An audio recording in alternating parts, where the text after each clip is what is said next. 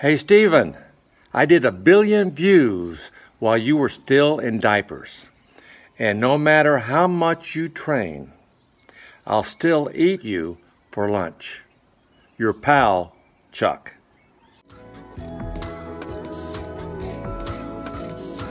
Hey, I like to box. Adrian!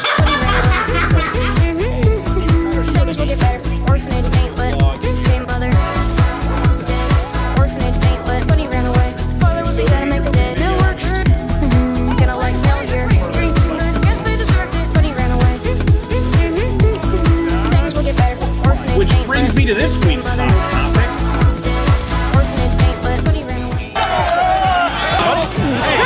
StevenCrowder is a self-styled comedian. How'd you get into my house?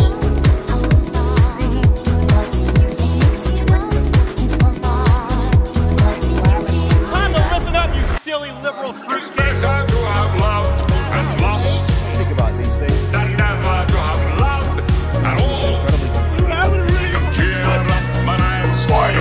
Your show is huge. It's huge.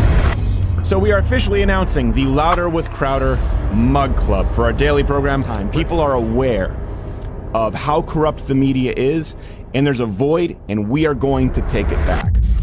You're listening to Talk Radio's Strangest Animal. This is the waterboarding Christmas telethon spectacular, and waterboarding has to be done just properly.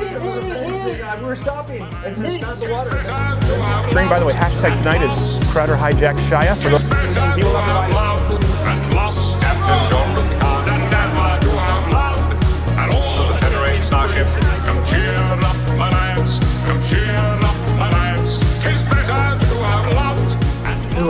YouTube CEO Susan Wojcicki. Melt in your mouth. They look so cheery.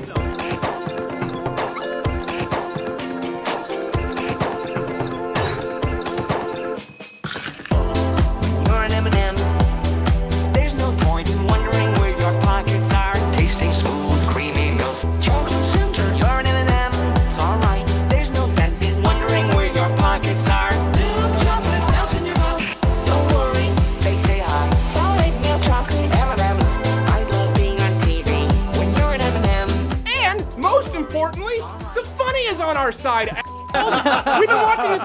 YouTube dragged its feet before taking any action against conservative commentator StevenCrowder. So then we did announce the monetization change that StevenCrowder was. Box Adpocalypse right now, it is trending. Number 4. That's incredible.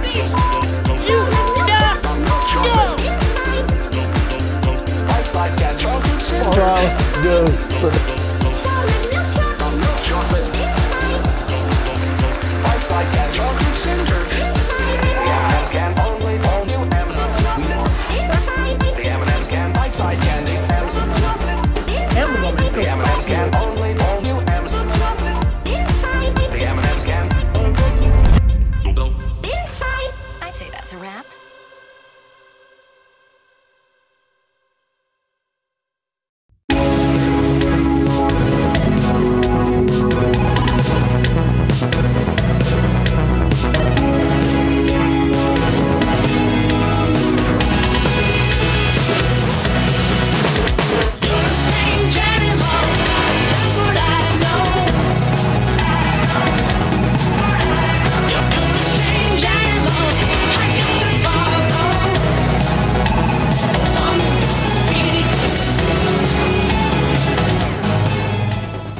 That's called the Justin Bieber with a heart murmur. Hey. Oh, no. Hey, girl. Baby, baby. Throwback. Sleep right off the bat. Wow. I just had a physical yesterday where they were testing for a heart murmur. Oh. And they don't answer when you do a physical. Whoa. They just say, hey, well, you were testing. I go, well, do I have it? I don't know. We're going to have to wait for the results. I'm like, you just listened to it. Yeah, you know. I'm not sure. But they didn't hear it. Did you record it with the stethoscope? By the way, my half-Asian lawyer, Bill Richmond, is here. Hey. Quarter Black Garrett is here. What's up? Audio Wade is here. Gerald A. is here. What's the wine of the day? We have Mount Veeder Cabernet Sauvignon. Mount Veeder? Vidal. Vidal? Veeder. That's not a word. It's not a word. It's not a real thing. You're making things up. I don't know why you are still around. Is Too Cute Mad No. No, she's not. Okay. Listen, guys, we really appreciate this. It's the 1 billion view special. Yes. Billion plays. I want to give a round of applause for all of you guys. Not Gerald. And not Gerald. I do want to ask you. We'll be showing some videos. I think some tweets going into the break from you guys. But I want to know what's been your favorite moment with the show in the last billion plays, or how are you introduced to the show? I would like to know. We have some guests coming up. We're going to have Donald Trump Jr., Ted Cruz, Alex Jones, James O'Keefe, Mark Ripto, Jocko, Gavin McInnes, John O'Hurley, Chill Sonnen, Dan Crenshaw, Jim Norton, Anthony Cumia, Andrew Clavin, Rand Paul, and Mahmoud Al-Mahmoud, Director of Public Relations for ISIS. So they'll all be calling in. Still has a job. Still does have a job. He's very good at it. He's working hard. He's harder than ever. Showing us the softer side of ISIS. I hear the resumes out, though. And I know that, by the way, some of you will think this is lazy. Really, we've used the term clip show in the past. That being said, we're going to have some clips here from our favorite moments, a few montages, and also kind of give you a little bit of some inside baseball. Oh, I didn't mention promo code. Ooh, that's right. There's a promo code now. If you enter in Crowder Billion, I think for the next, I know at least for the next 48 hours, it might be a few days, you get $20 off if you join Mug Club. Right. It's a Mug Club, which deal. was never meant to be. Let me say something first really quickly. Quarter Black Garrett and Audio Wade were the ones who said we should do this show. I kind of floated the idea. Yeah. I didn't really want to do the billion view show. We did the 1 million subscribers, and I said that's enough of a benchmark. Maybe if we did hit 10 million subscribers at some point. I never want to be the guy who rests on the laurels of how many people tune in or how popular something is. Well, because we've seen people do that, and then they crumble because all of their identity is based on this sort of perceived success.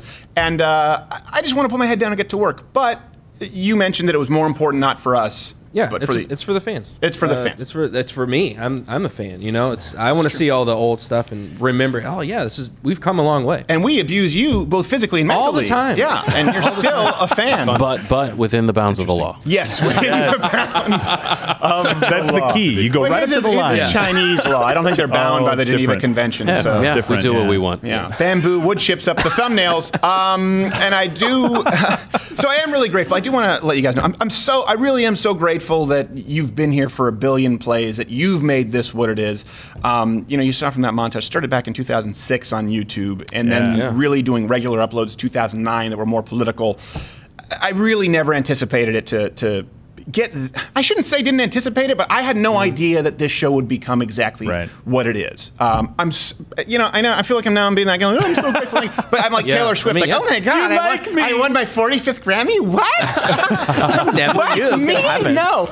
And I should say, by the way, this is 1 billion, what you guys will see publicly. We've actually crossed 1 billion a long time ago, but we had to remove a bunch of videos because of the Vox Apocalypse fascist pricks. Somewhere around 1 trillion, I think, now. Well, actually, if you add up those who are not Mug Club members, loudestcrowder.com/mugclub. If you add up, because we do a daily show there, you know, so 4 times the content that you get here on YouTube, and then you add up the website and Crowder Bits, it's actually closer to 2 billion. But this is just this channel, 1 billion. After all the videos had to be removed, and still making no money on those billions right now. Billions of views right now, right now it's you know, plus or minus zero. Yeah, okay, just making sure. Just at or above. It's a great business model, by the way. To be clear, there's some volatility in the market.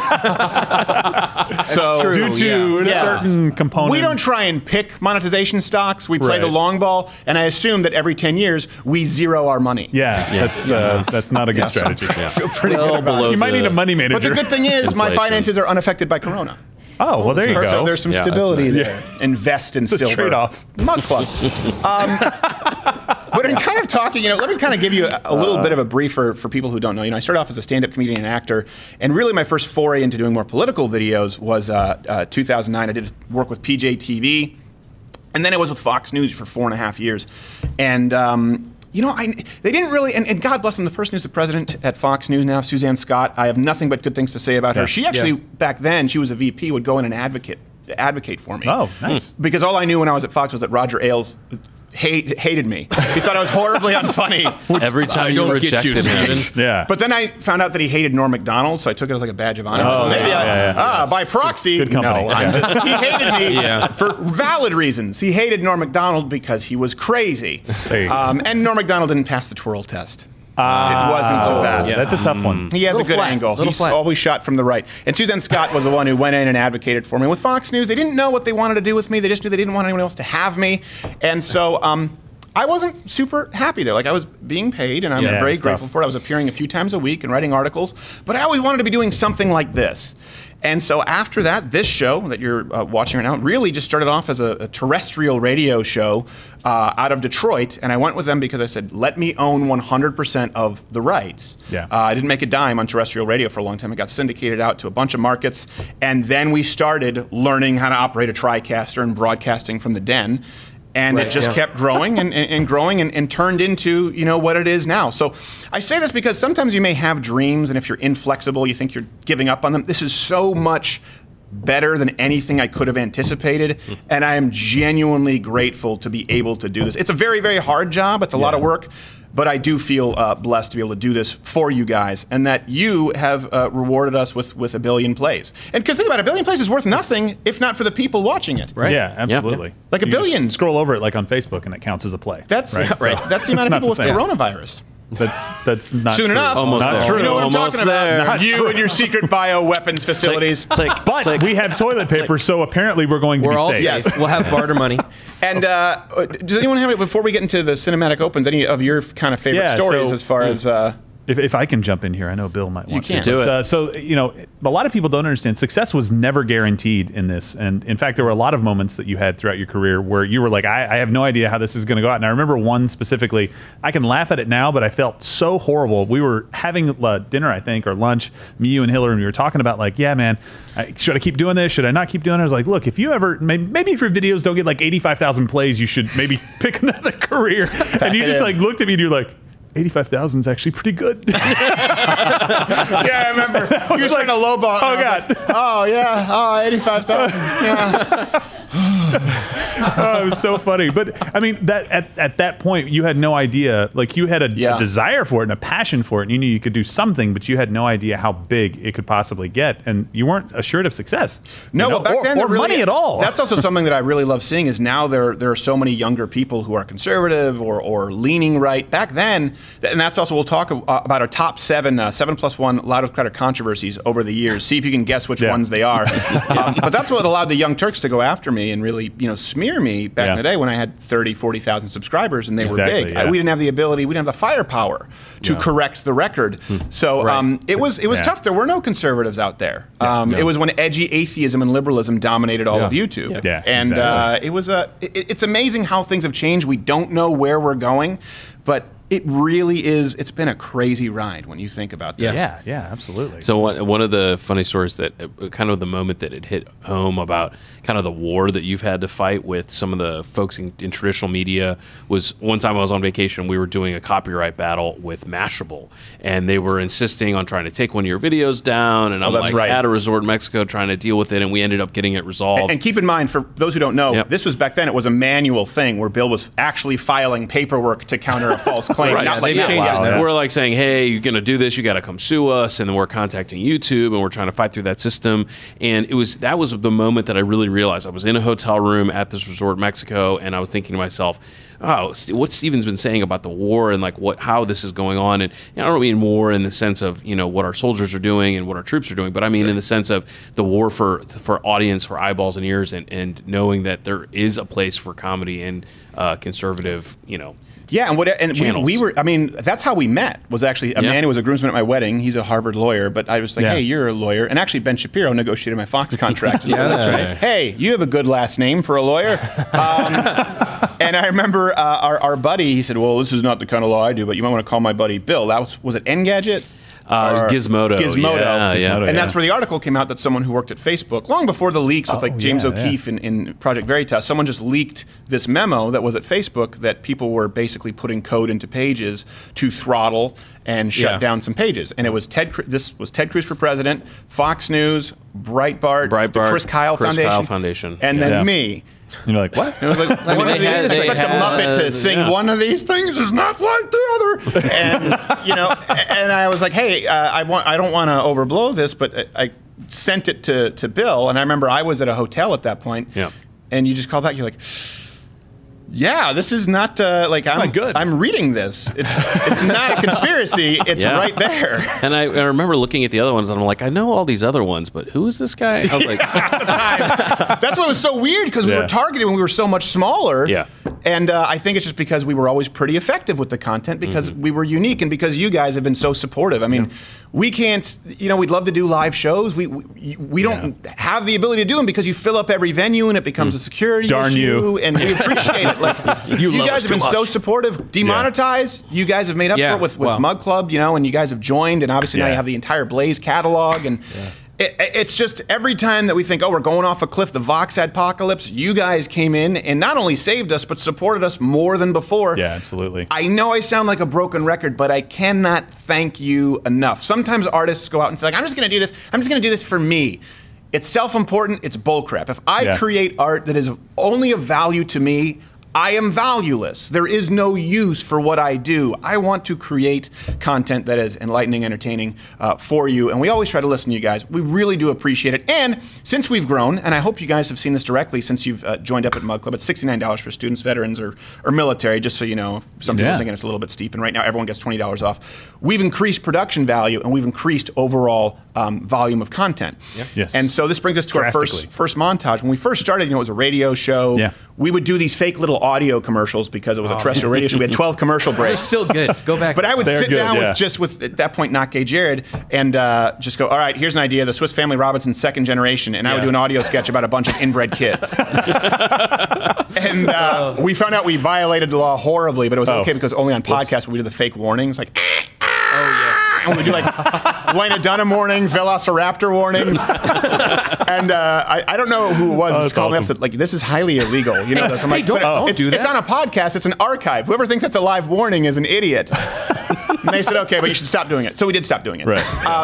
So we have these 12 commercial breaks we just have to fill because we were doing a podcast and we didn't want you listening to come on down to Ann Arbor Ford, Ypsilanti Ford, where if we don't give you the best price, we're just going to give it to you, you know, something like that. You know, that's the stupidest ad campaign. I don't want to subject my listeners to that, so I'll do pedophile parodies of Michael Jackson classics. And we just put these into the commercial breaks, and then after the controversy of Never Daily, which we'll get to 7+1 controversies, and you guys joined up at Mug Club, we realized a lot of these ideas that we had, we could now do. Yeah. And so we were able to do not only more on location videos, which are incredibly labor intensive, but these big intros that you guys have really come to appreciate and kind of expect, where sometimes there's some pressure, but it keeps us on our toes. Yeah. So this is actually, before we'll come back with our 7+1 controversies throughout the history of Louder with Crowder, right now I want you to enjoy a montage of, throughout the years, the best or your favorite that you tweeted me at SCrowder, cinematic or TV parody opens.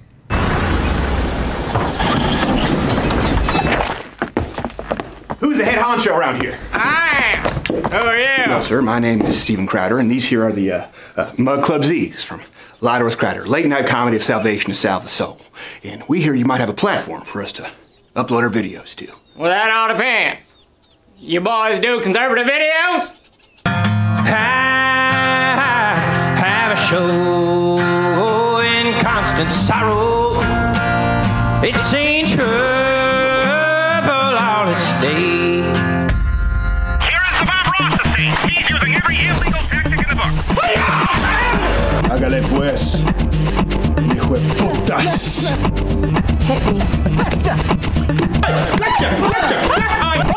Hit me. Drink it, you cis scum! These are my beloved tumblers. Back then it was mostly just me uploading short videos, me talking to my camera.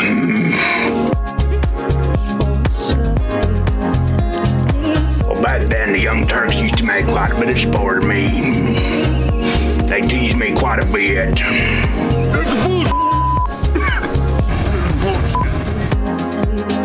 How many subscribers you got on YouTube, son? When you crossed over that 1 million mark, you were beautiful. They found a way to stop your content, not at first, but right when you hit that 3 million subscriber mark. You'll never hit 4 million subscribers. I will hit 4 million. I was always going to hit 4 million. I see not funny people on cable television. They don't know they're not funny. We were demonetized before that broadcast even went live. So what happens? Cenk Uygur gets direct support from YouTube, and what do I get? A one-way ticket to demonetization bill. It's already been manually rejected for monetization. There's no way they could review it that fast. It seems that the YouTube algorithm has advanced beyond all comprehension. Tell me you have some good news for me. Right now, Captain. They took out Gavin.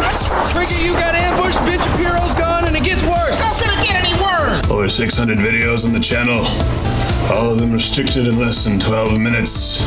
YouTube's new policies have been so secret. No email notifications had been sent. Throughout my years, I've come to realize there are 7 words you cannot ever say on YouTube. And these words are retard, chink, tranny, faggot, fag, fig, and Mexicans. Yes, today those are the words. And Mug Club might be even more necessary than ever because YouTube has become a liberal shithole. Let me show you boys how a real lady does. I hired myself a half-Asian lawyer. Gina. Gordita. Come on, baby. Some people think he's half Mexican, he's half Asian. Thanks to our funding from Mug Club, those false plaintiffs have pulled their hard strikes again, right on time. To the second. They always do. I fight them for you, and we win every time. I hear you boys ordered a half-Asian ass-kicking. Half-Asian lawyer Bill Richmond. Half-Asian lawyer Bill Richmond. I don't want no GoFundMes. I don't want no Patreons. There are too many damn whiny conservatives on this platform. $10,000 for me and my half-Asian lawyer Bill Richmond by ourselves. We decide what gets heard or seen on YouTube. Our jihad is already won. Yeah.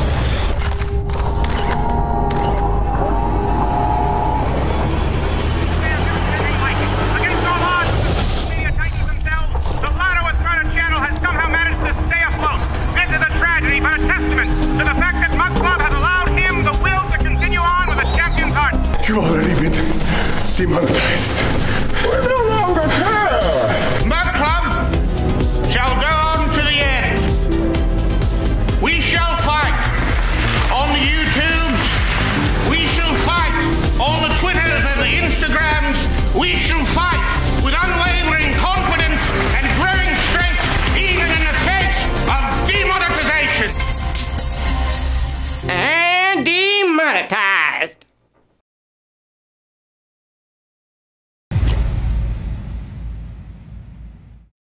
And there we go. Now, it's not only a clip show. It's not only a clip show, but there's some of that. You know, sometimes a billion views, you take a break. You do that a little. Gosh, you just look back and you're like the volume of how many days and nights that we've worked on these. So what's your favorite of the montages, the intros that you? I'm sorry, montage. The intros that we've done. My favorite of the montages. Yeah, favorite of the montages. Gosh, you know, it's tough to pick my favorite. Probably it still goes back to Jaws, the first Jaws, because that was the first one we ever did. And I said, you know what, I think I can work on this impression. And the green screening, the lighting was really good. We matched. I'm a big fan of matching tenor and tone. That was up there. Raging Bull and you know, the recent Saving Private Ryan was technically kind of a marvel. Yeah. So it was very, very nice. I like it when Maddie dies in them. Any of those. When she blows up, gets shot in the head. I'm just kidding. Too cute, Maddie. I'm just kidding. Those are pretty. And how many times did I ask you to put on an outfit where you said no? You know what's funny is I tell people all the time, they're like, "Oh wow, I can't believe you like did that on the show. Aren't you? Don't you like have another job?" And I said, yeah, for now. But no, I said, you know, it is funny, like the other things that are asked of me, and I'm just like, nope, not going to do that. I think we're at like 27 times you've asked me to wear a dress, and I've said no. Yeah, and I think that wasn't even for the show. Player, man. Yeah, no, that was just in general. It was just like come to meetings. A two-way mirror at TJ Maxx. Yeah, I think that's why I ended up in a dress so many times, is because he said no, and I. Well, you ended up in a dress because you made such a big deal out of it. I probably you did it, and you're like, I hate this. I hate this freaking dress. Guess what you're doing next week? Yeah. We just gonna do filmed another one. those. You know that, Gerald? We Yeah. just film you bitching about wearing a dress. Oh, you never actually put it in the show. No, we never. Nobody As a matter of laughed. fact, we never actually requested. Anytime you see Gerald in a dress, it's just our security cameras that we keep running. And then we add him in like a Tupac hologram later on. But this brings us so much work. Speaking of strolls down memory lane, I think this is time to actually go through the top 7+1 controversies that have happened here on Louder with Crowder. So let's go to it. 7+1. You forgot the fan in the chamber. All right, and let me know before you can pause it if it's an archive. Let me know which ones come to mind for you. I guess I'll kind of starting in chronological. Number 7 would be the union incident in Lansing. Yeah. This was before this show existed, but I was on Fox News and I went down and it was a right to work rally. Right. Yeah. And we were in a tent. There was this tent. It was AFP, and I was just there because there's somewhat safety in numbers. Yeah. And the guy there was this guy. You could smell whiskey on his breath. Told everyone that I was the DeVos's grandson. Like I'm related to the DeVos family, Betsy DeVos, because these leftists in Michigan, they hate the DeVos family despite the fact that they employ half the state, well above a living wage. How darn you employ me? So he was trying to get everyone against me for a while. Like he's the DeVos's grandson. Get him, get him. And then they started kicking down the tent where the right to work protesters were, cutting in with box cutters. And this guy tripped over a tent peg and I got just sucker punched. You guys have probably seen this. People often send it like on Twitter, like it bothers me. Like, I remember I was punched. You do realize I uploaded that. Like, that's the only footage that you guys have is our upload. And the reason that was a controversy though was because the guy fell, got up, punched me, and then I just sort of walked away. And then the rumor started, and it was the Young Turks, I believe, who started it, that I had shoved him first. Right. Because, when you shove a guy, he falls this way into you. Exactly. And the prosecuting, or whatever, the prosecuting attorney, I guess, in Lansing, never took, there was a deposition. I didn't know about it. I was never there. He met with the head of the unions in Michigan, did it without me, and said, it was pretty clear from the Young Turks footage, they didn't have footage, it was their commentary. It's pretty clear from the Young Turks footage that Steven started it, so I let the guy go. Oh my God. Is that common for like a deposition like that, for me to not know, not be there, and my evidence to not even be accepted? It's not common that you would have been there for it to happen. It is uncommon that they didn't come and ask you for it. It's clear that they were looking for an answer. They found one thing to support it, and they were just moving on. And so this became a big thing. I remember the union was a huge thing. And the most frustrating part for me, just as your friend, because at that point, I don't think I was very involved with the show. I'd call in every once in a while. It was just like, I know Steven could have kicked that guy's ass without even thinking about it. Like, but you were in a mob of people. Well, the thing is, you hear if you watch it, and I think we have the B-roll, and you can't hear right now, there's a guy saying, I have a gun, I'll kill a motherfucker with a gun. Yeah. That's a guy saying it. That's a union guy. And I might be able to, maybe I can find some of this footage, but several of them followed me back to my car. Yeah, I remember after that. And you're like, look, if you're just going to have to walk in front of me. Yeah, that's right. I said, just walk in front of me. Yeah. And I think that was the guy who said, I'll kill a motherfucker with a gun. Yeah. So this just was before Antifa, before Black Lives Matter. Yeah. I was the original, it's like a prequel. the knockout game, only I didn't go down. And then I ran scared because they said they were going to kill a motherfucker with a gun. Yeah. Referring to me, I believe. Yeah, maybe. I was the motherfucker in question. Yes. So that's number 7. That was the first time I ever had become sort of a national story to that degree. Yeah, and that's number 6. Do you remember this one there, Quarter Black Garrett? Yeah. Wendy Davis at the Women's March. So you guys remember this? The Women's March. Pretty great. Yeah. That was before we became pals? No. This is. I felt like it was a moment where you guys should have been pals. Right. Yeah. Well, we were kindred spirits. We got an interview with Wendy Davis at the Women's March, which is awesome. The reason why, you know why? We just had a producer go up and say, hey, will you give an interview? I'm busy. She's trans. Yes, sure, absolutely. And Wendy Davis came out. And the reason I picked this, do you remember? Because Wendy Davis, Texas, they were grooming her for a national run. Oh, yeah. Right. Absolutely. With her tennis shoes and the whole deal. Yeah, she was going to be the next sort of like Elizabeth Warren or Debbie Wasserman Schultz. Who failed miserably in an election. Right. But I think a big reason for it, so if you watch this, you can see this right now. It says at the Women's March, only got an interview because I claim to be transgender. And that's why we started using Stephanie undercover, because we realized I can do anything and no one will say a word. You get a pass. I can piss hot at a Planned Parenthood for pregnancy, and they're just like, well, congratulations. And that actually happened. You can go back and watch that video. By the way, if a man tests positive for a pregnancy, as I did at Planned Parenthood, means you have testicular cancer. Yeah. Yes. But they didn't say that at Planned Parenthood. Like, well, I don't know. Are you going to do a gender reveal? But with Wendy Davis, there's a moment right here. Here, we'll play this right now where you can see it. If you see, my hat blows off in the wind, and my wig shifts. And I thought, this jig is up, this is done. No. And then she's just like, I said, oh my God, I'm so embarrassed. And she's like, that's okay. It happens to the best of us. I'm like, it does? So I put it back on. And then so funny. She never won any sort of elected office again after that. Because I think that if she were to run for president or even some national office, like, yeah, okay, well, we do see your record. We do see this pamphlet on the issues. Is this not you with a fake tranny at the Women's March with his wig and cap flying off, discussing economics? I quote, economics, Miss Davis. And there were all these articles about it and how it was misleading. And that was one where it's like, yes, it was. Yeah, on purpose. We'll own that one. That is the purpose of Undercover.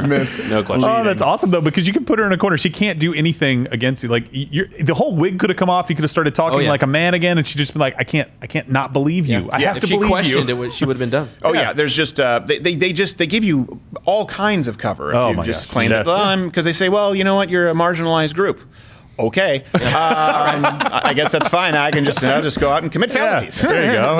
And they're cute. Whatever. We don't have these numbers. Is this number 5? Yes, right. This is number 5. This was, and you were I was working with you at this point. This was Undercover Antifa. Yeah. And this was one where it actually led to the arrests of people, which is funny because the media coverage said no arrests were made. Right. Not only were arrests made, they were made based on the weapon that was handed to my producer on camera earlier that day.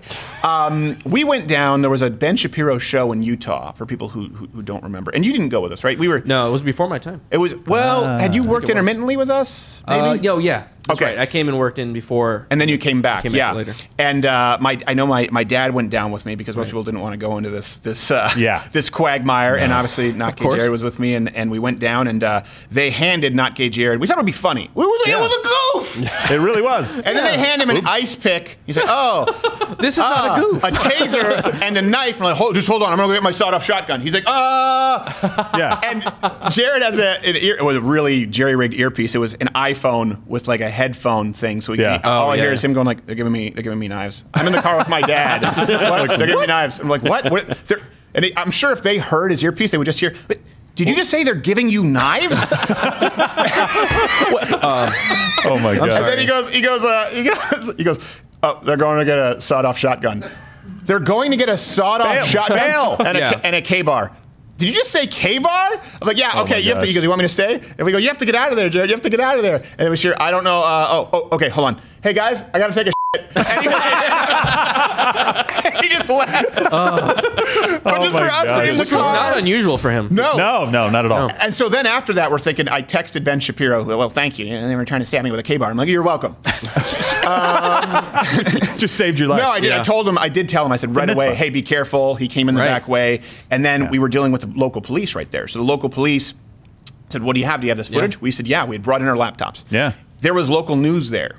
And I said, hey, do you guys want this footage? Because I know you're covering the protest. Here is the action I was showing to them. Look, this is the actual footage. See, they're handing him a knife. They're handing him a taser. They're saying that they're going to get sawed-off shot. This is on camera. Yeah. Every single local reporter turned it down. Had no interest. And I said, by the way, this is legitimate. We're going into the police van right now to offload the footage. You can have the exclusive. And with Ben Shapiro that day was that reporter from, what was his name there, Darren? Do we know the name of that report from 60 Minutes? The guy had a panic attack live on air. Does someone remember the name of this guy? That guy. All right, someone will bring it up and give it to me afterwards. Anyways, national news. And he was looking at it, and we said, look, they're handing us a knife right here. Look, in a taser. And he goes like, oh, okay. And then afterward, we saw them all go out and say, a largely peaceful protest. Exactly. Right. That night, the girl who handed us the taser, and we gave it back to her, tased somebody with that weapon and was arrested. My God. And then we sent on the, because we got into their cryptic messaging app, we sent them just us going like this, giving them the middle finger. And I swear to you, the girl who was arrested for using that taser was going, you better give my knife back, ass.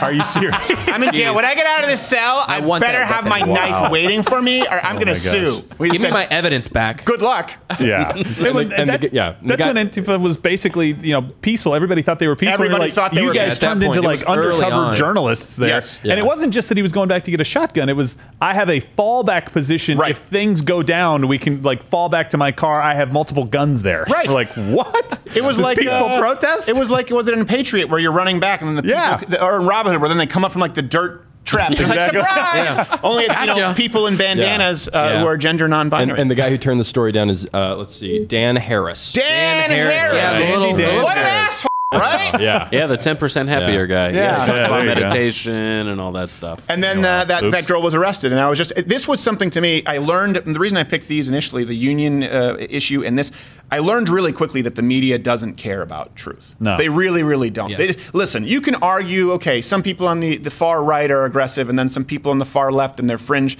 But they weren't arguing that. Like I said, they were arguing Antifa as a peaceful organization, like Vox. And they're anti-fascist. That's all it is. Yeah. It's a crime. It's a serious crime. Serious crimes were committed. People were arrested, and it was not a peep. So thank you guys so much, because we got tens of millions of plays on that, and it was covered. That never would have happened if not for Mug Club, because we would have never been able to afford going out there and bringing a crew, and certainly would have never been able to afford uploading this and having the staff to do it. Like, that's something that I think changed the view of Antifa. And we didn't go out and sort of champion our own cause saying, hey, we're the ones who exposed Antifa, but it really was the first undercover sting that showcased them to be not only as violent as they were, but the top story was the fact that the media wanted it to not be a story. Exactly. They don't want anything. This next one is very much, is this 3?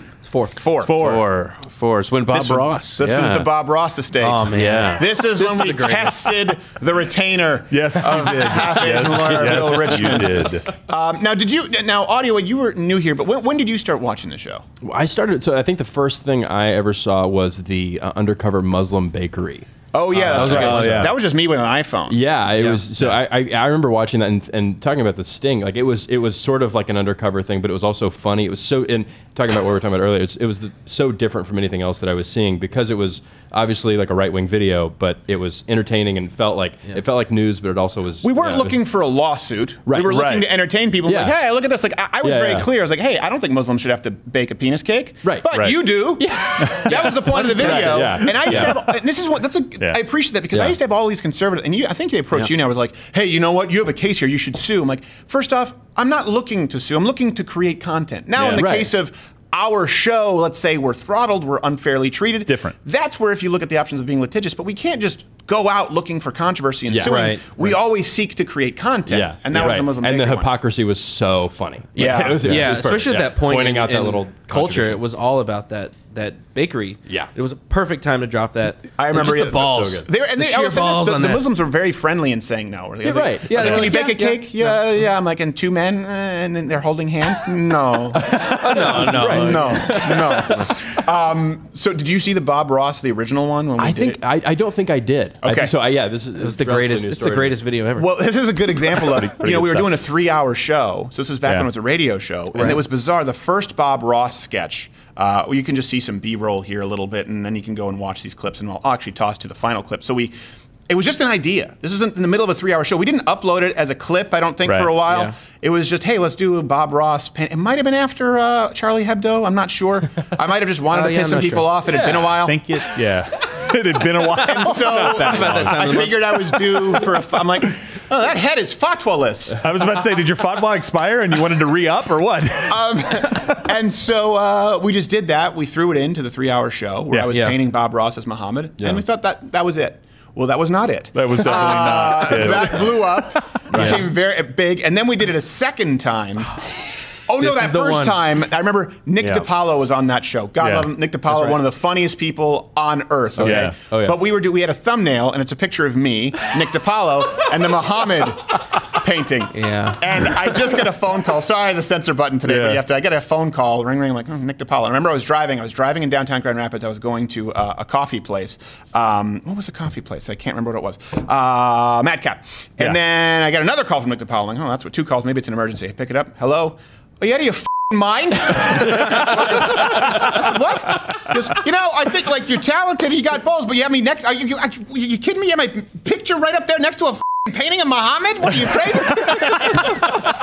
You're like, you gotta change it now. Get me off. I'm like, well, you're no stranger to controversy. Yeah, but there's some context. It's not just my face next to Muhammad. And I said, well, I can change it, but I'm not home. It's going to take me a couple hours. He's like, get home.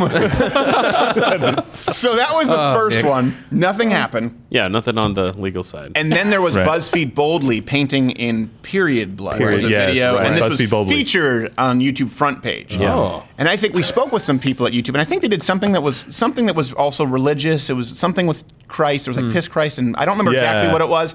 So we said, well, okay, now this is happening. And we brought back Bob Ross to paint Muhammad in menstruation. And this was just because they had featured it from BuzzFeed Boldly. And we said, let's add a different layer to this. And that was a problem. It's always the layering that gets us in trouble. The Muhammad layer. Then, not long after this, we receive a letter. We receive an actual letter, right? And you tell them what the letter was. It was from... yeah, so it was from the estate of Bob Ross, who owns the rights to his likeness and his materials and whatnot. And they were upset over the painting and the sketch and the content and every minute and second of it. And they were very interested in demanding that we take it down, and they listed out some legal arguments, which we responded to. One of them was also that, as you know, is a flagrant disregard for Islamic law and customs. Wow. Yep. So it was that. There was a couple, legal arguments about copyright and some other, use of likeness and a few other things. So we wrote back. We knew we were in the clear on that. Yeah, we knew we were good on that stuff. I mean, we knew, there may have been some, social mores that we were crossing, but certainly no legal lines. But you knew that. You knew that when you signed up for this right anyway. Like I was like, on the copyright front, we're fine, right? Yeah. No, yeah, you're fine, but you probably shouldn't paint Muhammad in period blood. I'm like, yeah, but it doesn't matter. That's not your domain. That's not the question for you, lawyer. I can find any lawyer to tell me no. I want you to show me yes. It's like the Jerry Maguire. Yeah, exactly. And so we responded, tore apart their arguments, show why there was just no way it was going to happen. So they wrote back again, and they said, just if you have any human decency, will you take it down? They gave up on the legal arguments. They gave up on the social more arguments. But they were still pretty jerky because they were telling us we didn't have any decency. Yes, and that is why. So, and this is one of the times where I said, hey, half Asian Bill. And I think now, if I were to ask, you would dress up as Bob Ross now, because you dressed up as Tattoo. Bob Ross is nothing. But at the time, it was the first request where I said, Bill, will you respond as Bob Ross? And he said, no.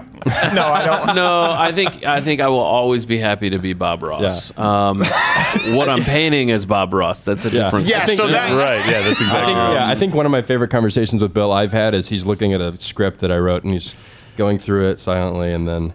I'm not going to lick my lips. That was it. That was my only line. It was like, Bill, that's stand the producer there. note right there. Yeah. And then it was in like one change. It was like stand, lick lips. I was like, nope. Who am I, Drake? Nope, not happening. Am I doing this? No, I'm not doing it. But they wrote back. We wrote back one in response to that last letter. They were like, please just like take it down. And in the kind of a snarkier part of the letter, I just said, if you've ever watched the show, we're not going to take it. I remember there was one final communication where then we responded by video, and that is where it could be Half Asian Bill said he wouldn't dress up as Bob Ross, but I think it was more so that he didn't want to be involved in painting said legal representatives as Bob Ross eating from a pile of corn-infested shit. Yes. This is the moment I was like, this show, the greatest show of all time. Along with Muhammad, we just tossed it in there, and here's actually a clip to the grand finale of the Bob Ross controversy.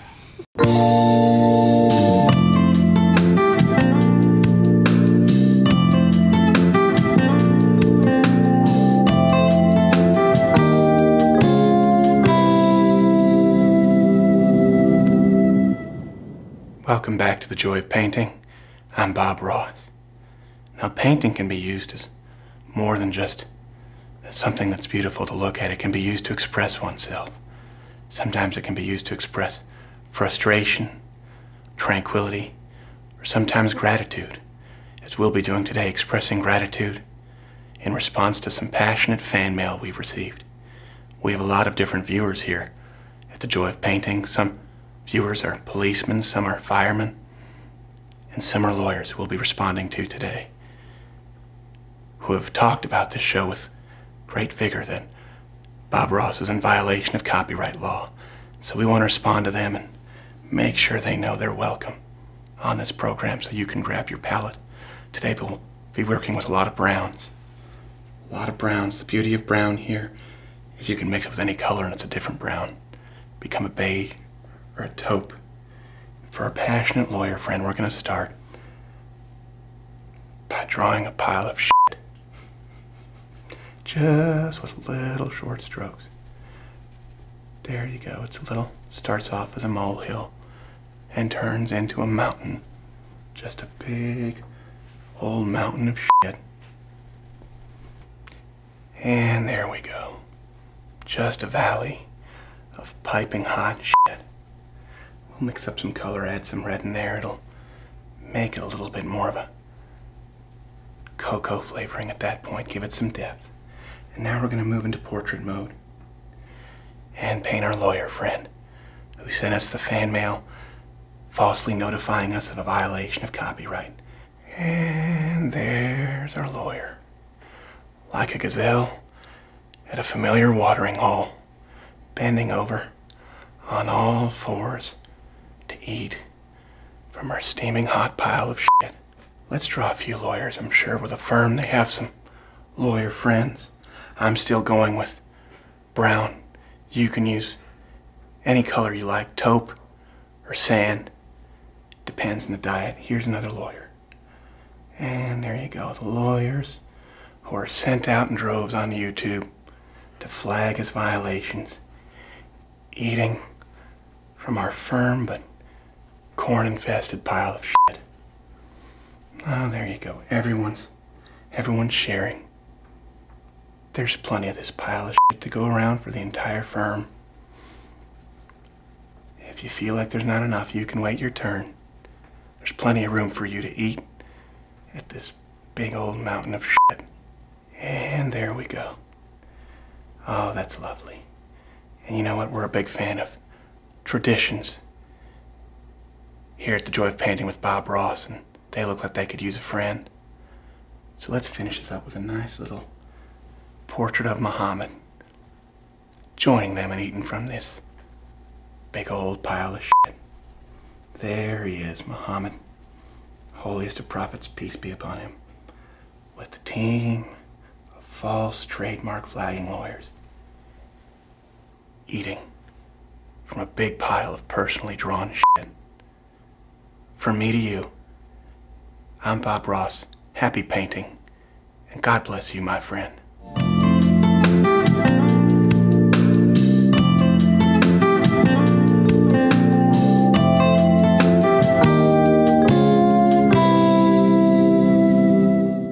And then we never heard from them again. Yeah. No. Like I think said, at that point we are they knew not they the lost. sharks of YouTube, but we can be a puffer fish. In that, That is true. you bite us, you hurt Spiky. your mouth, or even if you capture us and you kill us and you cook us up, we're going to poison you.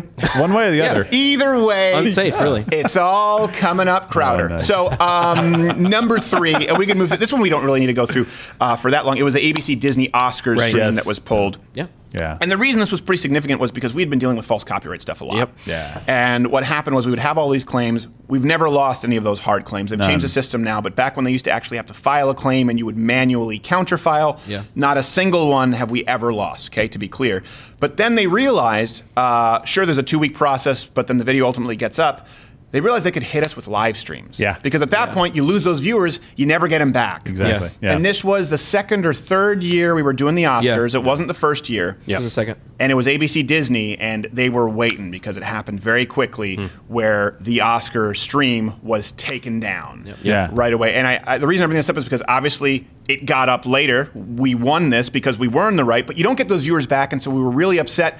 But so many of you, so many people in that moment, you joined up at Mug Club. You went right to the loudwithcrowder.com/Mug Club it was site. great. And then we had, really cool. I think we had live stream over at, at Mug Club, or was it the Blaze? At that point, we didn't have live streaming, I don't think, at the Blaze. No, we didn't. Right. It was still on Facebook, I believe. It was on Facebook, Then we went to Instagram. Just with my cell phone video. Right, yeah. And the amount of viewers was shocking. So not only did you watch, but once it was removed, you guys said, you know what, I'm going to sign up. So many people actually double signed up or renewed their subscriptions for 3 years just because they saw the foul play. And it was just something where we said, oh, wow, okay, we really need to do right by these supporters. It was a moment that the fans and the people that are watching saw it in real time. Yeah. They see us saying it later, or like, oh, we got this taken down, we're losing monetization on these videos. Yeah. And that's something that's kind of like in the ether almost to them. Right. But they saw it in real time as they're watching our show, us get taken down. So I think it was a big moment. I saw it as the tip of the iceberg is where people are finally seeing what the problem is, and they actually had a moment to glimpse the entire iceberg. Right. Yeah. Right? Not just the little part that they see when we talk about it here and asking for support for Mug Club. And the very best fans in those moments stepped up. And that's, every time we talk about Mug Club and what Mug Club does, like literally the show cannot happen. This is the only, we have no Patreon, we have no GoFundMe, because you see what they do with conservatives. We said we only want to be funded by you and a few select sponsors, which we'll get to in a minute. We've really only can I talk about the sponsors that have dropped us? No. No, I view that as a turning point too, because people can use a gimmick like, oh, they're after us, man, you got to support us, you're the only way. And I know that we tell them like, hey guys, like this is the only way that this exists is if you are a part of Mug Club. That showed everybody. It showed them just like you said, live, but it also gave them this feeling of like, oh my gosh, if they want to take conservative voices off of this platform, they can. They can just do stuff like this to them. They'll just screw them somehow. They'll figure out a way, and so we've got to get around. And they really screwed the pooch with that one, because the big legal term you can tell, I guess, educate the audience, is whether the content is transformative. Right. So the fair use question is, are you transforming the underlying copyrighted content? And there's a few other factors, and transformative being one of the bigger ones.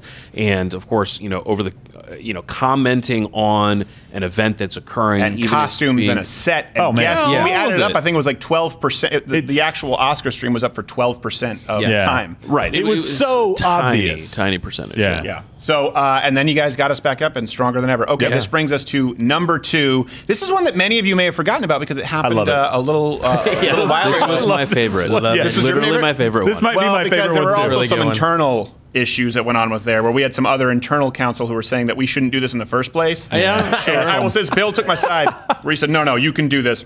Absolutely. Really? So Shia LaBeouf. Like, no, if you don't, okay. Number 2, when we were sued by Shia LaBeouf. Context.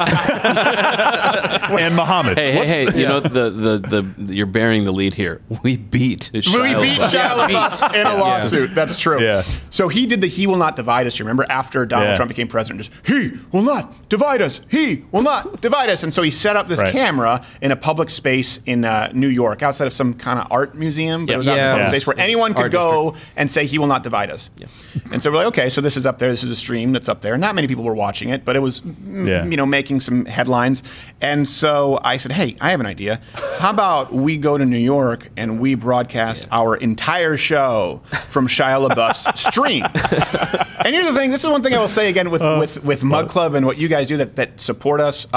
Anyone could just go there and go, Shia LaBeouf sucks, blah, blah, blah, blah, blah. That doesn't help anybody, right? And this is what a lot of conservatives do. They ask you for money on Patreon or on a GoFundMe, and then they just go out and say something incendiary.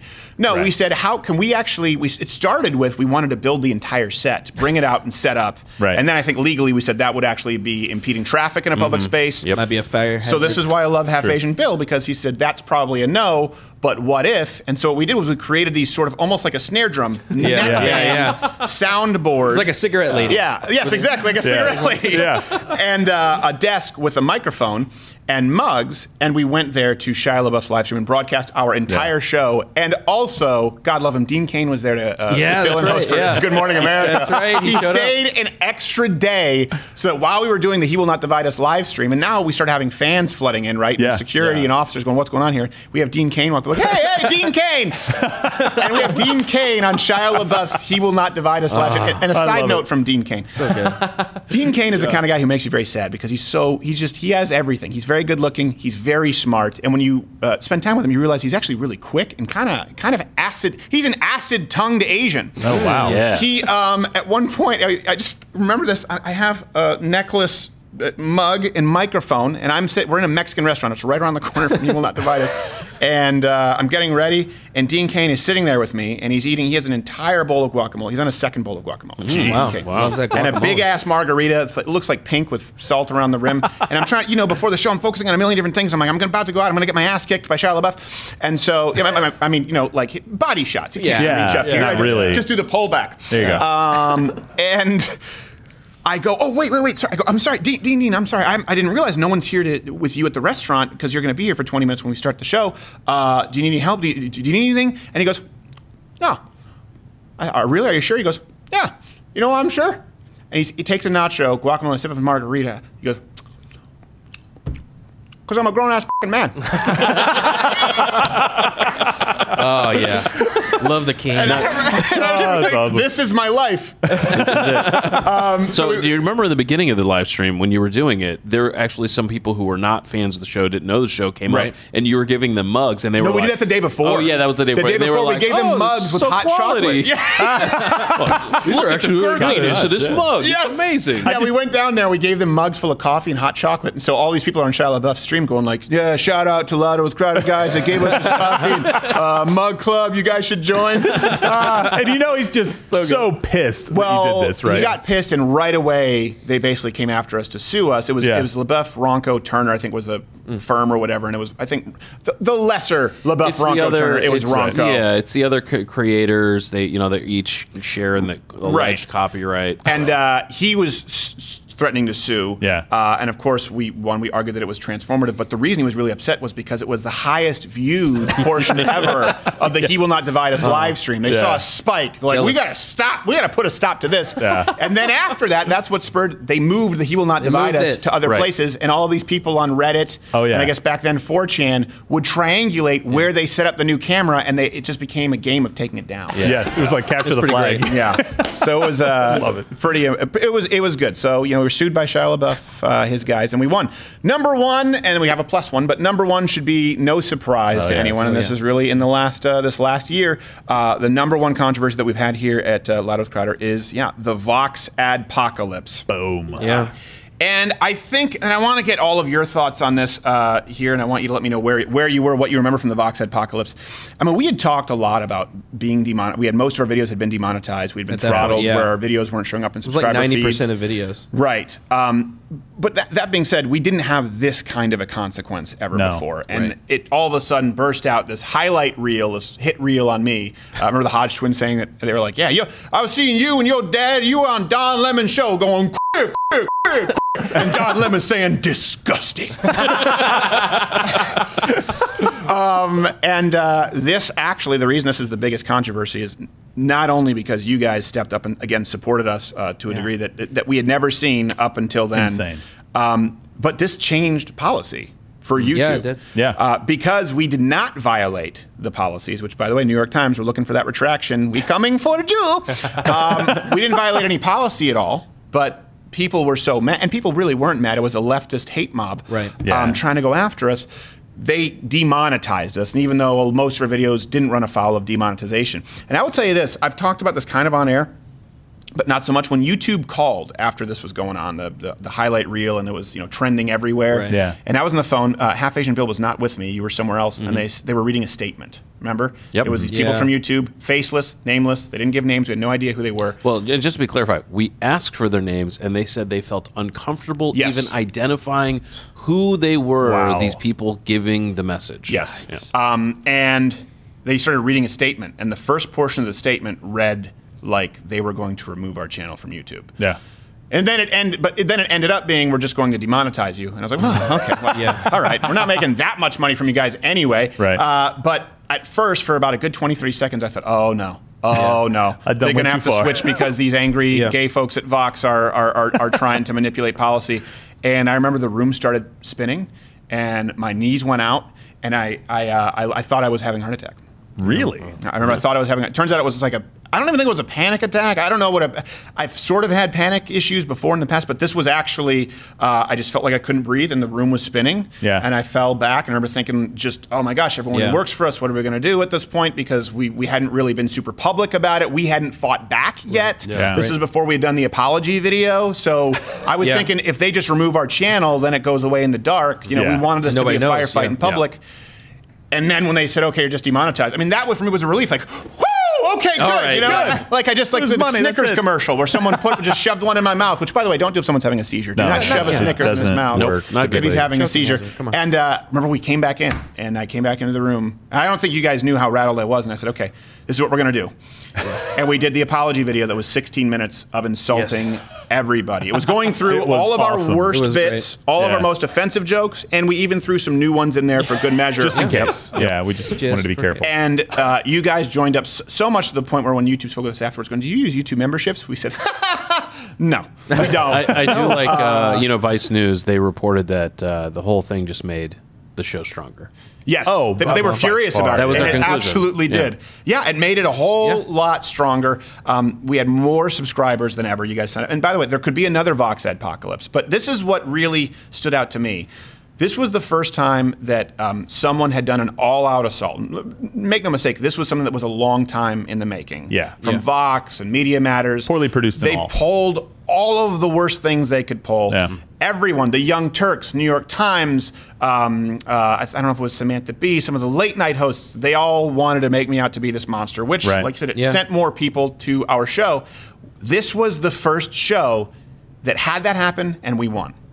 And we weren't deplatformed. And I will say this, there have been unjust deplatformings that we've gone in and we can't do it for everybody, but general rule is, unless someone is breaking the law, they shouldn't be deplatformed, okay? Right, yeah. But it was one of those things where I forgot what I was about to say. But go ahead. Well, I think this was probably for me because I was on the outside. Because a lot of people don't know I don't stay around the studios all day. I come in for the shows. We do prep and some stuff. Yeah. I was on the outside looking in, and I was really concerned because I started seeing stuff happening on Twitter before I got a chance to talk to you guys. I was like, oh my gosh, like this guy's really going after us. And I wasn't worried that he was upset. I was worried that everybody seemed to be kind of like, yeah, this is a bad, like big players were coming around and I'm like, oh my gosh, this is like a concerted effort to try to take the show down. And not to mention that Vox was invested in by NBC Universal, which is one of the biggest media conglomerates ever. And they're the ones who put on the Recode conference where Susan Wojcicki was talking about it. Right. And Vox, they were behind her. Right behind her. They were framing it as though we violated. They consistently tried to frame it as though we had violated policies. And even Susan Wojcicki, to her credit, was like, they didn't violate policies.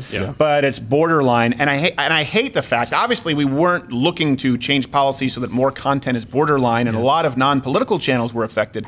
But not only did our audience come to our defense, but also the entire YouTube community. And people who hate me, rightfully so. Yeah, I saw a ton of people that were like, I'm not even political, I don't watch political stuff, but I'm going to go become a mug clubber because this is messed up. Like, this is not right. I thought that the really exciting thing is that essentially YouTube couldn't operate under cover of darkness anymore with regards to their policy and how they were doing things. So the whole result of it was that people got to see more of what was actually happening, again, kind of seeing the whole iceberg. But then the other part was the number of times I've run into people, or like we were at the A&M show, and they said the turning point for them and understanding and like actually checking out the content was saying, okay, I saw the clip video, I've seen some of the tweets and the stories, I'm going to go watch this for myself. These are thinking young adults, teenagers, older adults who are all saying, I was like, I'm going to go check and see whether the news I'm being told is correct. So they went and watched the videos and came away thinking, I'm shocked I'm not already a subscriber. And they signed up for Mug Club. Well, I think three main points, actually, that I wanted to touch on. One was, I'm actually really grateful because they've already done their legwork in trying to find the best. So it's all out there. Just go watch the Vox highlight reel. There you go. That's the worst to me, baby. Until the apology video, which was, of course, worse. Which was insanely funny. So they did the highlight reel, right? And that sent more people to us at this point. And I think something that did save us with YouTube is kind of two things that you'll hear if you work in this industry. One is that we work harder than every other program out there. Everyone here works really hard. I wouldn't say I'm necessarily the most talented or gifted person, but I will say that it's pretty known that I work hard and everyone in this team works hard. We all expect to work hard. Another thing is people know that we have more subscribers than any other like exclusive pay over the top service out there, period. Yeah. It's well known that Mug Club is the biggest, period. Outside of pornography in the early aughts, you guys have signed up en masse to the point where if YouTube were to have removed us, still many tens of thousands of views would be on our response on Mug Club, and that would look even worse. Yeah. So I think that forced the hand a little bit where they were like, ooh, you know, if we remove this, this isn't someone who's just going to go away with a few hundred people who are doing a Patreon. These are a lot of people who are going to be mobilizing. And I think the reason that we weren't deplatformed was, and it wasn't just because of us trying to refuse to apologize. I apologize all the time when I'm wrong. Yeah. But we knew that we weren't wrong. And because of your support, we knew we had to do right by you and stand fast and stand by our principles. And so the apology video, rather than a lot of people who either apologize in a soft way or kind of make it about, please don't remove us, we did the apology video, which was, okay, here you go. It's only going to get worse. And no one had done that. What I love about this show. And what they missed is that said Vox guys' videos were so horrible, and that's what we were commenting on in the entire thing, and it just kept coming back up. It wasn't even the Vox guy. We did plenty of rebuttals. That also saved us. We did rebuttals to Vox where it didn't involve this guy. No, he was the incidental. videos that were coming out were so bad that we had to respond to them. Yep. Okay, and then that's the top 7. Then there's a plus one. This is one I will personally apologize for because I lied to you. What? I lied. Now, is this B-roll or is there a clip that we're throwing? It's a clip. Okay. How long is the clip? It's 2 minutes. Oh, it's 2 minutes. Okay. So this controversy here, I will, by the way, hit the notification bell if you're watching on YouTube, because apparently, you know, subscriptions don't mean a whole lot right now. Hit all notifications. And this is a good time to tell you, Crowder Bits is a channel where we upload other content, sketches, all that kind of stuff. And of course, iTunes, I guess that's Apple Play now. Podcasts. And Mug Club is the main thing. But I lied to you guys for years. Years. I used you and abused you when I told you that we were, and we #NeverDaily, that we were never going to go daily with this show. And I did so, and I would say that our exploratory committee was definitely never going to allow us to go daily. Full disclosure, I apologize. I was doing that all along, planning on going daily. And you deserve better. But you didn't get it. You got daily instead. And that's also something that a lot of people don't know if you're not a member of Mug Club. You only get a clip on YouTube, but people at Mug Club, they get Ash Wednesday, they get all kinds of stuff. So this is the timeline of the Never Daily. Okay, I apologize for this. I did it. I was wrong. I'm a work in progress. Proudly introducing the Mug Club. Louder with Crowder has gone daily.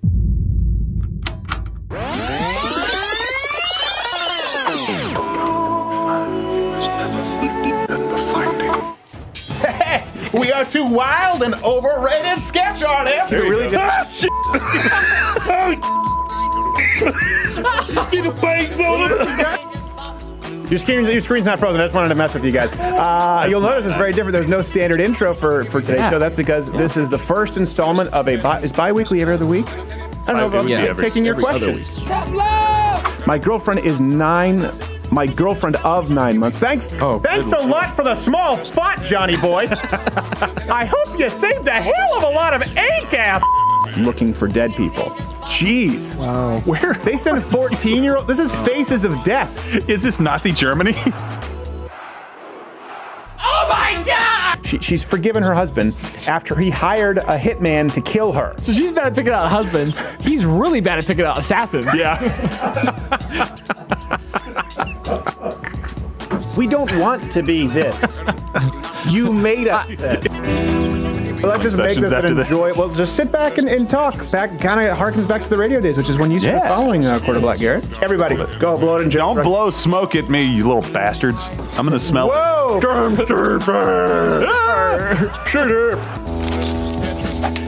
Every joke that makes the show, or every bit, what would you say we write? Quarter Black? Like 4, 5, 6 get cut like every day. Yes. This definitely has a Courtney flair to it, right? This is not going on YouTube. It would be immediately demonetized. Let's have Griff read number 6, pitched Jeffrey Epstein vehicles. Number 6. I can't read. Son of a bitch, Griff!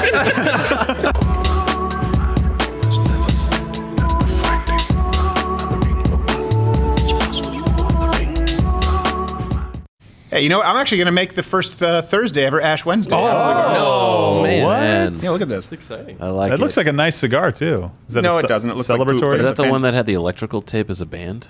It did, yeah. Yeah. Hold on a second. Someone else carry the mic here while I can get this going. What's going on? Bill. So, for people who haven't subscribed to Mug Club yet, you're terrible. But second, we love you anyway. The fun thing about the Ash Says Wednesday, Mr. Coronavirus. Right. Hey, Mr. A2 receptors genetic proclivity toward pandemics. If Trump wants to have another trade war with China, we will keep bringing the coronavirus. Oh wow, that's your what they bring to the response? table. So the thing I love most about the stuff that's behind the paywall and what's in Mug Club and it's available is we get a lot more in depth. We talk about a lot of different topics. We're really engaging with a lot of different fan questions and comments and stuff like that. And you really get to see another side of everything that's done here and more of what a lot of people like about what they see on YouTube. Right. But like we said, we can't do any of the rest of it without Mug Club. Right. So. Yeah, exactly. No, and I tossed that thing. It was going to be a timeline of the never daily, but we told you we were never going daily for a long time. And I will say this: the reason why, all joking aside, was because we knew that at the time I knew that we didn't have the capacity to do a daily show. Yeah. And so we launched on election night when we were going daily. That's right, you were with me. That was a long night. That and was a long 18-hour drive across the country afterwards. Was, yes. Where we knew that if we had enough signups, and that was actually a bit of a risk because we said, okay, if we announce that we're going daily, maybe enough people will sign up where we can afford the resources we need to go daily, and we hit that number within the first 4 hours of election night. Yeah. And again, I own 100% of this, and we worked with CRTV. Now we have a partnership with The Blaze where you get access to all their catalog, and of course they help handle this back end. These apps that now work really well. The Blaze app is just stuff that we were never able to afford. So we've been able to do this without having to take money from Al Jazeera. Yeah, though it was offered many times. They've never taken outside money. Yeah. That's something people don't understand either. It's you, and then we have partnership agreements, where we either give a percentage or get a percentage from some other folks. Okay, so we do have to go on a lot of memory lanes to stroll down here. Yeah. How many memory lanes are there in the United States? It's got to be at least one. I think there's more than Main Street. 10, maybe 12. Yeah, who knows? Okay, Mr. Can't beat Birdflu. memory lane. So, It's something that's avian. relatively new. We've done quite a few SARS. of these, and actually we'll be releasing the album soon at the Everybody's Blaze, been and I don't know if it's asking going to be at Spotify or wherever, but I would so buy we've that. done enough musical parodies. We started off where we would do them every now and then, just intermittently. Sometimes it'd be on a Thursday show, sometimes they'd be on a Monday or Tuesday show behind the paywall, Mug Club. And I know I say Mug Club, and I need to say because you haven't seen it, but I'm talking about this content. Right. Yeah. And then actually we started doing more of them when Audio Wade came in, because Audio Wade is a skilled singer and also able to produce some music. Yeah. And so before that, I would have to write all the lyrics and then send off to this other guy who's unbelievable, but he's abroad, he's remote, and so it would take a long time. So we started doing more of these musical parodies, and we hear you, we appreciate you, we are always trying to do more of them, but again, some of these music videos take a lot of production value. Yeah. So before we go, makeup. what's your favorite track that we've done as far as music? What was the one we did in the montage earlier, where I'm in the back playing the guitar? Is it Dr. Brother, Trump? Where Art Thou? Oh, Brother, Where Art Thou? That's right. That's one of my favorites. Yeah. Mine was Dr. Trump, just because the costumes were outrageous. That one was fun. The lyrics were awesome. That one was pretty fun. That was and we shot that here at the new studio before it was a studio. We're like, we need a warehouse. Wait, we have a warehouse. We have one. Because until we get new Mug Club subscribers, we can't afford to furnish it. Audio Wade, you're the music guy. I think Nirvana is my favorite one. That's pretty good. Smells like Good True one. Spirit. Yeah. I like that one, and I do like a long time ago because it was kind of raw. I like the Rocket Man Kim Jong Un just because that was awesome. Just because of Gerald A. as Dennis Rodman. He looks so much like a white Dennis Rodman that we had you back on the show as Dennis Rodman. I wrote it into the show. I'm like, I don't know what this. I don't know how we get there, but it ends with Gerald A. as Dennis Rodman. Yeah, I get to the studio and they're like, yeah, you have a costume. I'm like, what? I have a what? Yeah. Hey, okay, I've come to correction. My favorite one is Audio Wade and Got an Itch Girl. Oh, that one's pretty good. I mean, I've probably watched it 50 times. Yeah. I mean, also, you got Quarter Black with his swivel hips over there. It's unbelievable. He steals the show with those hips. I just forgot about that. Unfortunately, Father Mother. His hips. Oh, yeah, Father Mother. That was awesome. His hips are mostly straightforward, but occasionally they fib. So this is, I hope you enjoy. And let us know what other musical parodies you would like to see. This is an episode where we want to hear from you. We want your feedback, and we want to see your comments because that will help dictate the direction of the show. Let us know. Here are our favorite musical parodies. Crazy abortion hard, business started getting hard. Mexico City policy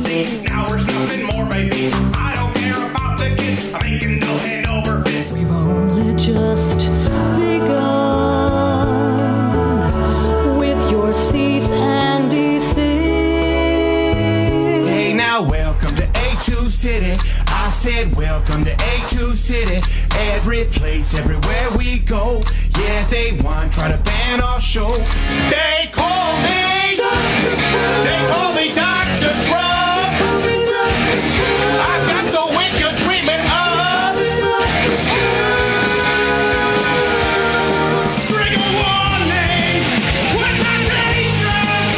Hear us right now. Gotta change us. We want control. And censorship. Hear us right now. Gotta change us. Try to go and give it to you. YouTube, we can do it on our own. A&M delivering to you. Knock, knock. Open up the door. It's me. Back with non-stop laughter that'll make you pee. Ain't hard writing jokes about it. With trannies and anti-for trigger motherfuckers wondering, damn, did he say it? Yeah, right. And I'll say it again. Got a half Asian lawyer, so I got to win.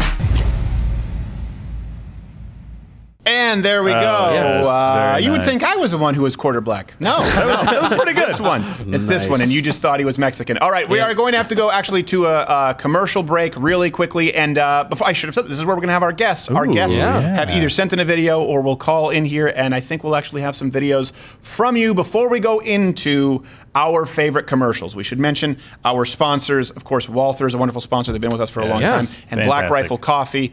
Unbelievable. I think ExpressVPN is more recent, and Bill didn't want me to say it, but a long time ago got dropped by Audible, so screw those guys. He wasn't involved, and we were dropped so quickly. It was 1 week. They were like, he actually does what? It's job security, okay. There you go. True, yeah. So enjoy the commercials, and here are some guests. Open your mind. Let us begin. Our world is increasingly ruled by technology. Information moves faster than the speed of light. But how do you know that you and your personal information are safe? That's why you should protect yourself with the latest in cybersecurity technology, a sticky note. Are you worried that it might leave you open to hackers, spies, geo-blocks, IP detection, ad targeting, NSA habit tracking, traffic logs, third-party microphone access, and theft of your personal data? We've got you covered with a sticky note. And if you're concerned about all that other stuff, there's always ExpressVPN.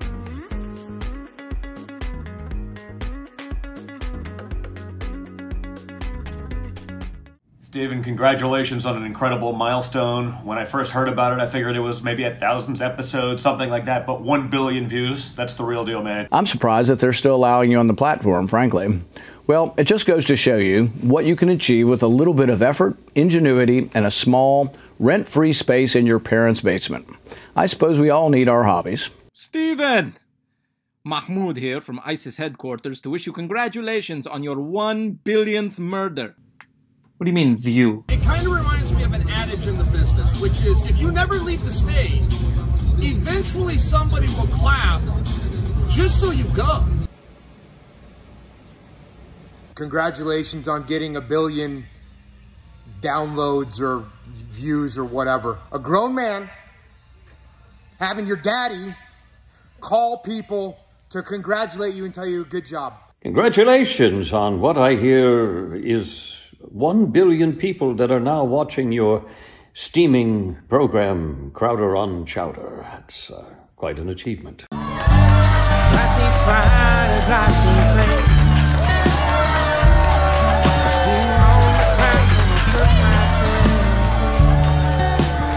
Black Rifle Coffee! Black Rifle Coffee! Yeah, Black Rifle Coffee! You get it? Hey man, you! Black Rifle Coffee!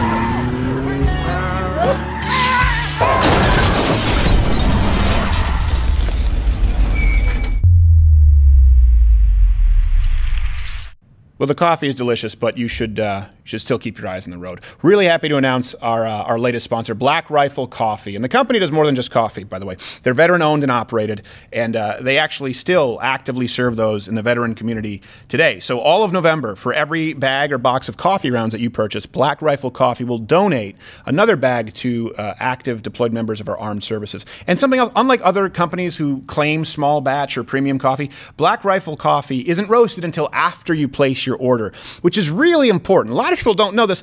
Coffee is a bean. And like other beans and legumes, I'm not exactly sure what that is, a legume, but it goes bad.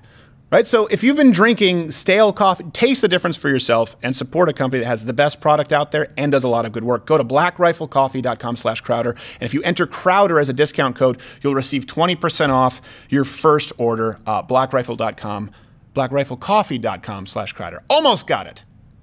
But now, you've been loud to over 1 billion listeners. This is crazy, my friend. But you know what? You are telling the truth, and the truth will set this country free. Congratulations, up to 2 billion. Woo woo. Congratulations from the Williford family. Keep up the good work and keep defending our rights. But I guess 1 billion is good. I mean, it means quality. All you need to do is look at a McDonald's sign to realize that 1 billion is the number you're aiming for. But I'm happy for you. I mean, I'd be happier if it was my channel that had 1 billion views, but I'm happy for you because you have me on your show. From everyone here at Walther Arms to everybody there at Louder with Crowder, congratulations on 1 billion views. Your 1 billionth view, and I just want to say truly from the bottom of my heart, this is a sign of the end of days. I believe this is actually in the Bible. You were mentioned by name.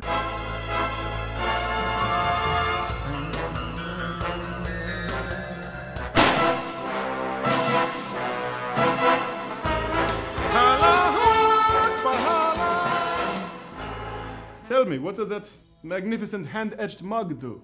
That, unfortunately, is Mug Club, the current hour of our existence and the objective of your next mission.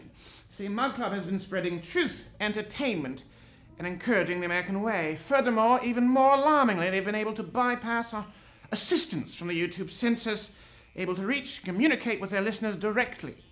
Your objective will be to find who is at the center of this Mug Club, extract any information by any means necessary, and destroy it.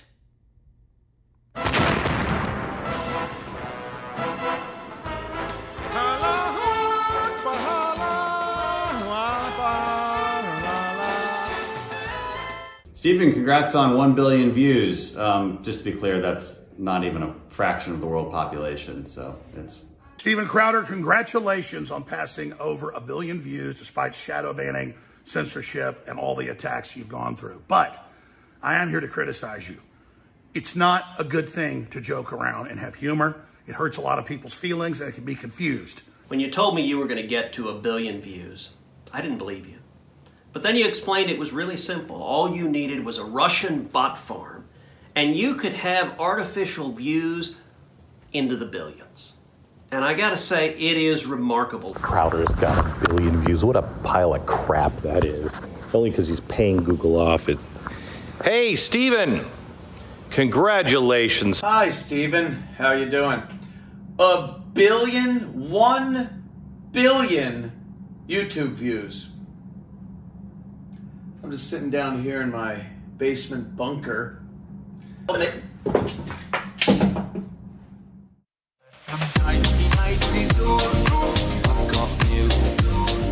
Thank you so much to everybody. Thank you, Rand Paul. Thank you, Mahmoud Al Mahmoud. Thank you, James O'Keefe. Thank you, Glenn Beck. Thank you, Mark Crypto, Jocko, Jim Norton, all of Ted you. Cruz. Thank you. We really appreciate it. I already said Ted Cruz. I said it again. And during the break, my half-Asian lawyer, Bill Richmond, said couldn't get 2 billion. Yeah, really? Couldn't. I think we're going to skip it. I think that's why he said it. Yeah, we're just going to go to 3. Lightning pass right there to 45. Bill. Well, we're going to do our best. And by the way, we are also going to do a special live stream live with your tweets when we pass the Young Turk subscribers because they've been. And then afterwards, we'll never talk about them again because you cannot punch down. And this is one thing too. When we say 1 billion views in this channel, like I said, it's closer to 2 if you add up Mug Club. The rest of it. This is with 1 piece of content on YouTube per day.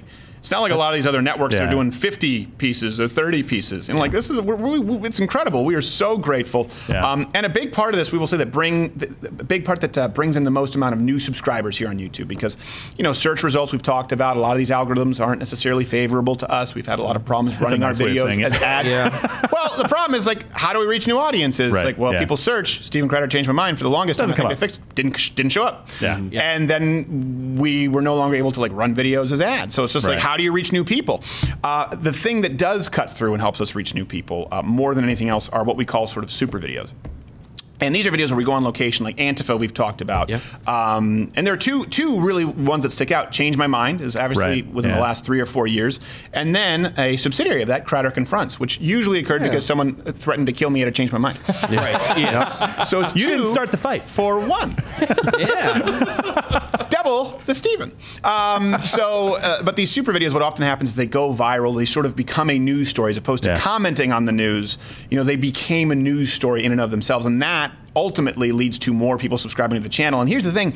I appreciate how much everyone out there understands is sometimes if you join Mug Club, we'll have like a week where we maybe miss 2 shows or something because so usually we'll pre-tape, but sometimes we can't. We just have to run and go do a hidden camera deal where we don't have 140-something writers or staff like Jay Leno has, or 100-something like Seth Meyers have. We have 12 people here, and I think 15 if you count part-timers abroad.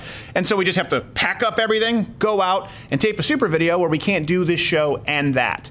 And we would never be able to afford to do these super videos if not for you. I mean, to give you an idea, doing like the Change My Mind you'll see in front of the White House, that's getting 12 people to Washington, D.C., several hundred pounds of equipment, making sure that we have security when we get there, getting travel back, not to mention the editing software, food, hotel, typically for 2 days. I mean, you're talking about tens of thousands of dollars often to do these. And we wouldn't be able to do it if not for Mug Club. And I know it's one of those things that sometimes you don't see because these go up on YouTube, but Mug Club is paying for that. It's paying for us to reach new people because that cuts through the algorithms. And I can't thank you enough. We've actually shot a few that are in the hopper, and we're planning on doing more of these in the coming year. Coronavirus has made it a little bit tough. You know what I'm talking about, Half-Asian Bill? Yikes. But no more China trip. Let's go right now to a montage of actually top moments from funded by you, on location, super videos. Thanks again so much. Hi, my name is StevenCrowder.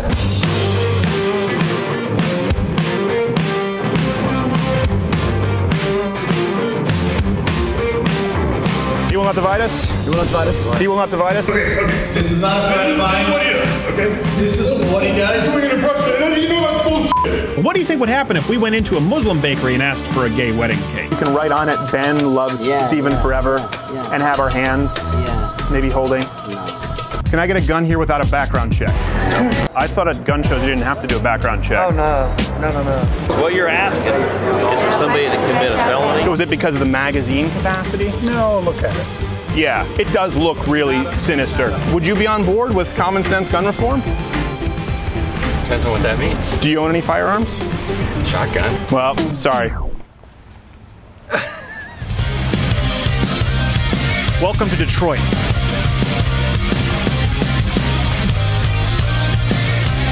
We have a nice 2-story in the Detroit area.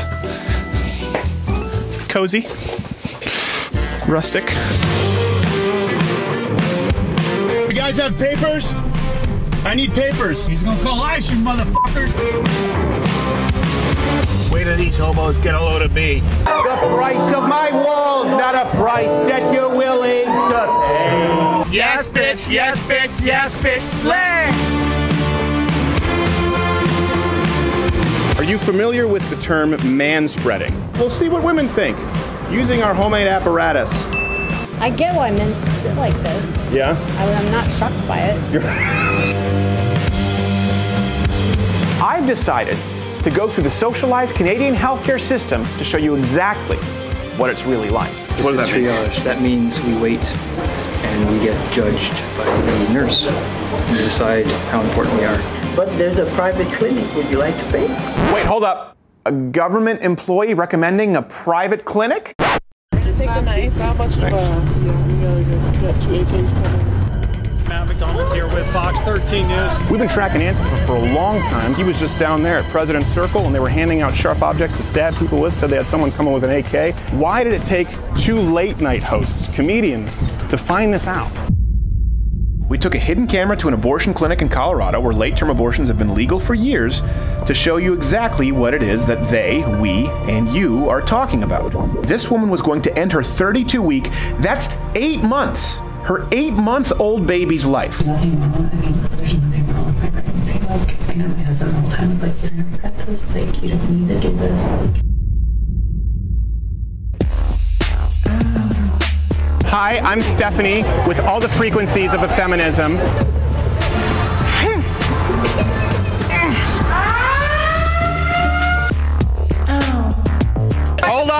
Lucy. I'm Stephanie, and I'm pretty sure I'm pregnant. So your test came back positive. Really? We wanted to talk with someone about Plan B. Yeah.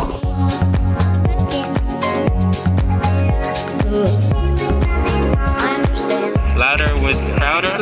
Shout out to them, man. Really nice mugs, not cheap mugs. Nice mugs, man. Louder with Crowder, man. Shout out to them, man. You said stop filming. We need to call security. I'm just asking a question. You're gonna have to leave. I think that it's time to go because people are triggered. Got it. Hey YouTube, what you're about to watch is a new segment we call Change My Mind. Pretty simple.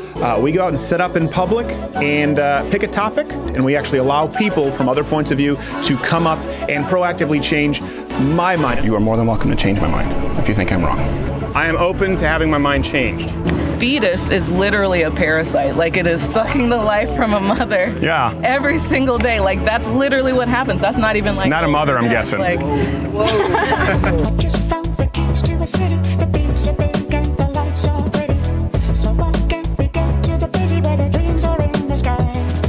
Would you be willing to, maybe in a follow-up, we could do a segment on this, go with me to a range, shoot for the first time, and purchase a firearm? Down. Yeah, I'm down. Good. Hey, right on target. You okay? Yeah.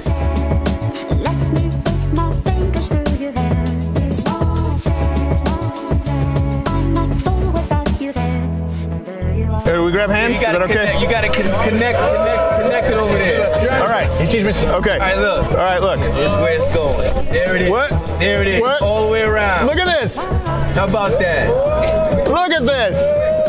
All different races, genders, the power of dance. Of course, there are always those who aren't so excited to see us. I think you're a bigot, dude. Oh! I think y'all are racist. StevenCrowder. Y'all. I would probably punch him if I saw him. I just wanted to tell you, you're a white bitch. Whiteness is a cancer and parasitic to society. Wall would help it. They get away with it on this motherfucking campus! Really? Yes, they fucking do! If nobody invited him here, can we ask him to leave this campus? Is this being handled? Shut the up! Eat you ass! You! Jesus Christ, ladies and gentlemen! Yeah! That's straight from me! Jesus Christ! Eat my butt!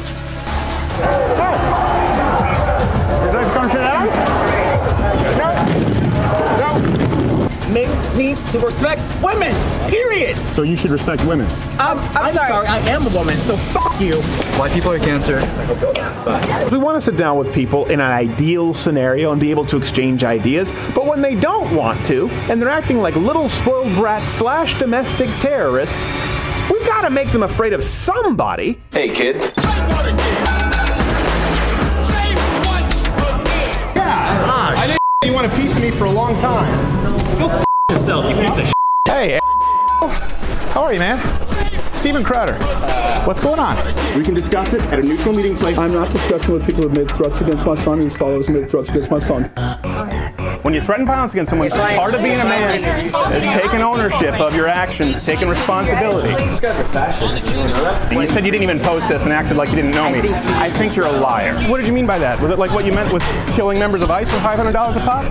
I don't recall saying that. Why would you want to light me on fire? I never said this. Yeah, you did. It's like I'm in bizarro land of lies. Wow, there is a reckoning. Wow, yeah, fun times.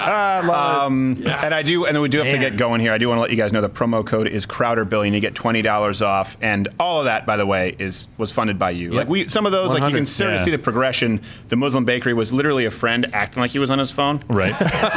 Filming. It's like, hey, why he took long time? No, he doesn't. No, he hasn't said a word actually. He doesn't bake the cake. I don't bake penis cake. Why he talk? And we missed a lot of early on. We missed a lot of filming because we didn't have the budget for the equipment. Right. So then you can crazy. see Change My Mind, Crowder Confronts. you can see the progression. It was all because of Mug Club. So we do ask you, because there can be another Vox Apocalypse, Crowder Billion, get $20 off. And the Change My Mind thing just stemmed from sitting down and me going like, oh, we have so many good conversations off air. Right. Yeah. And we've done plenty of debates on this show on air, by the way. Change My Mind is not a debate. We just said, man, I wish we could just talk with normal people without doing political sort of point scoring in a quadrant view. Yeah. And we did not think, at this point, every single person who was involved with content, when we floated the idea, said there's no way that'll work. Yeah. That'll never work. Unedited, long, just people talking. No one will watch this.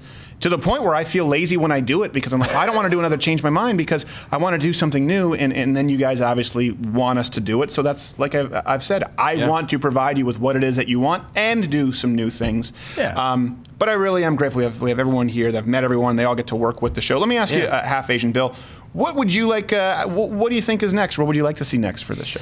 I'd say more of the content that we're already doing, getting more around the country, seeing more of the fans. I know we've got fans all over the world. I know we were, I think just this week, making fun of the University of Western Australia, and I saw a number of comments of students at the University of Western Australia who were like, dang, man. I can't afford those carbon offsets. Hey, you know what?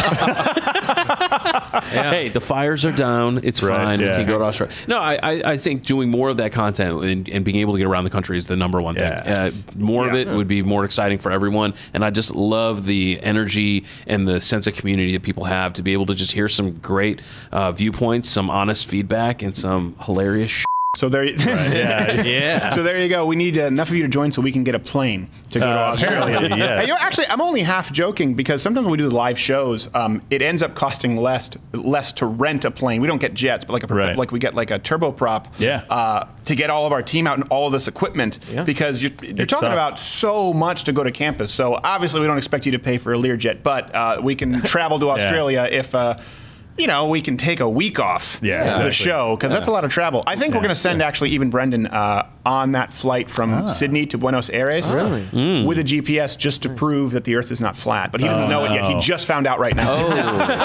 Nice. I want to concur, but for another reason, like it gives you an opportunity. Like my favorite memory of everything that's ever been done with this show was when we did the first thing at SMU. What was it? The Halloween Spectacular, or I can't remember which one it was. Right. But it was the first time. And you filled the auditorium, and that was just such a big moment for you. I really didn't fill the auditorium. No, but it happened. They all filled the auditorium. And you guys made it happen. I mean, there's no way I want to be clear. There is no way I could have ever done this show that scale, like at SMU and these live shows at school. I had done stand-up before that. I may go back to doing some more stand-up in small clubs. We've talked about this when I have more free time. Could not have done it without this team of people. There's so much that goes into it. What's the insurance rider? Like $1 million just in equipment? We have to be there a day and a half in advance. So that's not false humility. I am so grateful to be able to do that kind of show because it was in here, but I could never make it here. And everyone here has made it happen. And you get to see fans because you deal with a lot of people pushing back on you, right, in life. Like you get us, obviously, but everybody else seems to be trying to attack you in different ways. And so it's great to be around fans, but it's also great for them because they get to be around a bunch of other people that are exactly like them. They're conservative people when it's not popular to be conservative. And so it's great for both that we get to do those live events. So let's get it done at Notre Dame. Let's go there. Notre Dame? Notre Dame, baby. I know we talked about it. St. Mary's a long time ago before this show was daily. And I remember there were like 400 people who showed up. Yeah. And I thought that was all the people in the world back then. It was just me doing stand-up. And some kids showed up. And half the questions at the Q&A were about my time being the brain on Arthur. At this point, really didn't exactly have the same familiarity those out now. With my catalog.